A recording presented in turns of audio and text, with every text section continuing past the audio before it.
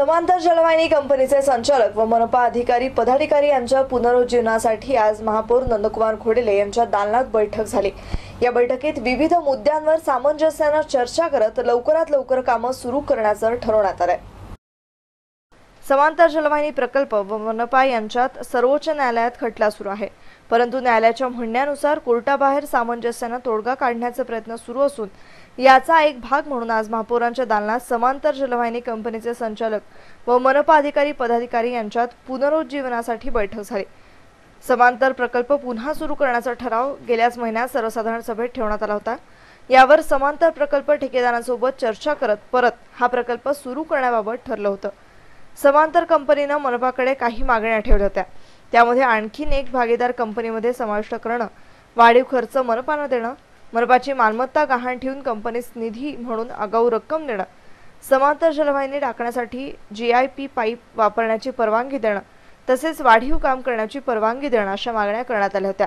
आज झालेल्या बैठकीत महापौरांनी तसेच मनपाच्या अधिकारी व पदाधिकाऱ्यांनी कंपनीच्या संचालकांसोबत चर्चा करत असताना मनपाचे कोणतेही मालमत्ता गहाण ठेवली जाणार नाही, तसेच कामासाठी वापरण्यात येणाऱ्या पाईप तसेच इतर सामानांमध्ये कोणताही बदल केला जाणार नाही, तुमचं काम पाहून बिल अदा केले जातील असं स्पष्ट करत इतर मागण्या मान्य केल्या। बैठकीस कंपनीकडून विजय गुप्ता, जीवन सोनावणे यांनी आपली भूमिका मांडली, तर मनपातर्फे महापौर नंदकुमार घोडेले, सभागृह नेते विकास जैन, विरोधी पक्षनेता नासेर सिद्दीकी, अतिरिक्त आयुक्त श्रीकृष्ण भालसिंग, अतिरिक्त आयुक्त DP कुलकर्णी, अभियंता हेमंत कोल्हे, कायदेशीर सल्लागार अपर्णा थेटे, लेखा विभाग प्रमुख केंद्रे तसेच लेखा परीक्षक प्रिया राणी दैवतराज यांची उपस्थिती होती।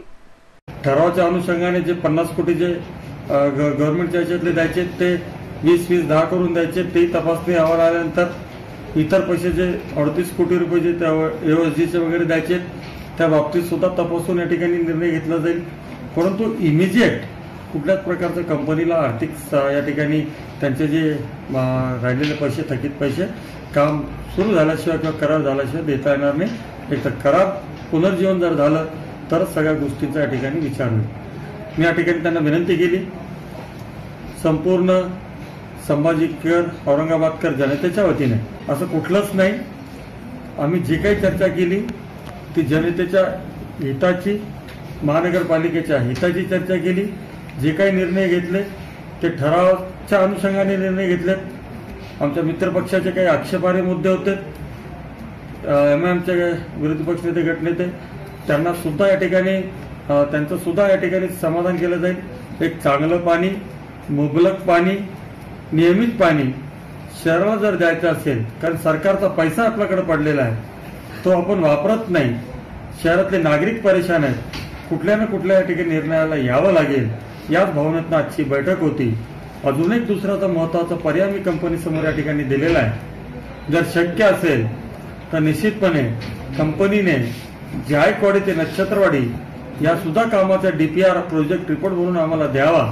त्याबाबत सुद्धा ही जर कंपनी तयार असेल काम करण्यास या पैशातनं प्राधान्याने तो सुद्धा विचार आम्ही या ठिकाणी करतोय।